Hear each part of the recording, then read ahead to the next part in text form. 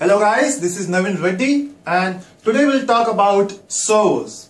Now if we talk about a server is a simple machine. If we talk about a computer, so server is a computer which provides you some services.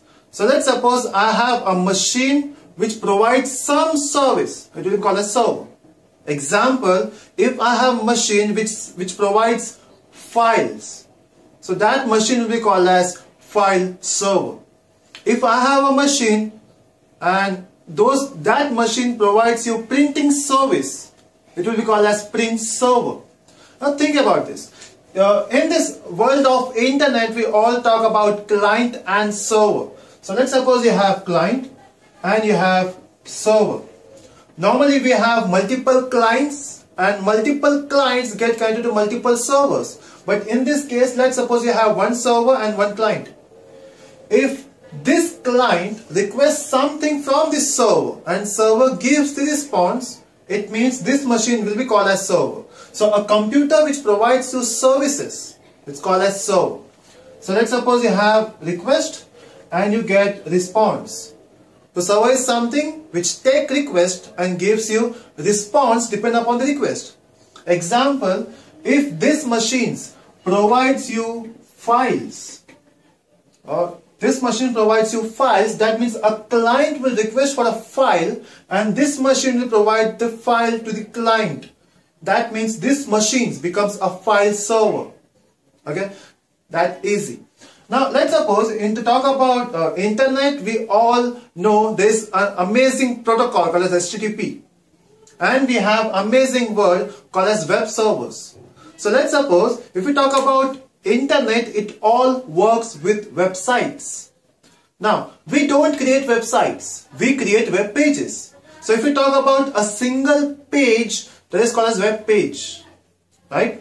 If you have the combination of multiple pages, okay, so that combination or logical grouping of web pages will be called as website. So we don't create website, we create web pages and we group them to form a website, right? And let's suppose a server which has multiple web pages, so this machine will provide you web pages. That's why this server will be called as web server.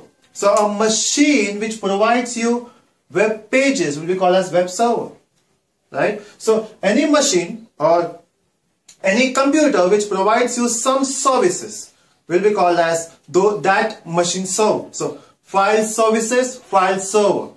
Web services, web server. Print services, print server. So this is what when you talk about servers. So a client requests to a server and server gives you a response.